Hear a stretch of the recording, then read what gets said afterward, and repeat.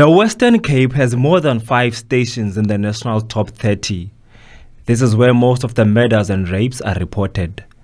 Delft, Kraaifontein, Nyanga, Harare and Gugulethu are amongst the most affected in the Western Cape. During the meeting to share ideas and information, an altercation occurred between Cele and Cameron. This gentleman spoke a lot of things about me. I sat down and I listened. I listened on many things he said. I listened, I respected him, I allowed him to speak, but he can't listen. That's a kind of behavior, that's a kind of the rotten mentality to behave that there are superhumans, there are super race and other people.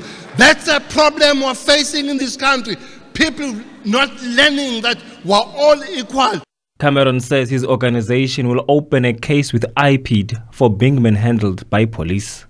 So Action Society has met this morning with our legal team and we discussed a few options. One will definitely be that we will be going to IPID to lay a complaint because of the way that police handled me yesterday.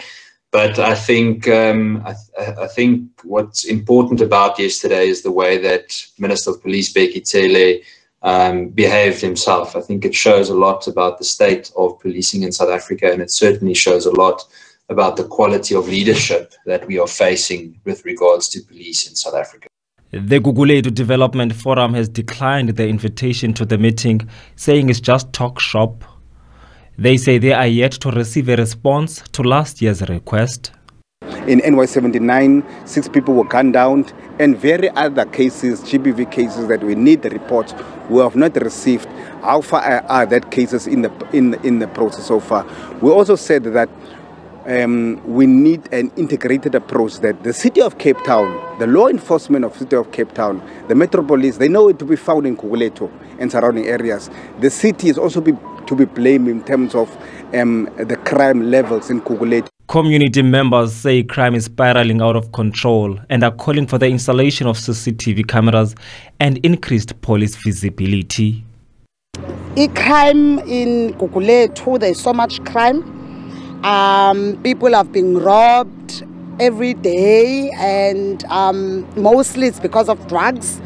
Our children are on drugs, and for our safety, now I would advise that they deploy more police and availability of police on the streets. The police come to the crime scene and they take the details of everything.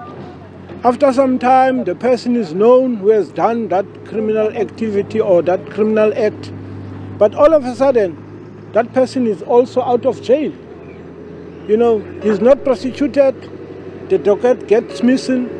They buy dockets from these police. The Development Forum says they will engage government for increased deployment of law enforcement officers in Gugulethu. They also ask for more resources for neighborhood watches. Thule Joga, Gugulethu.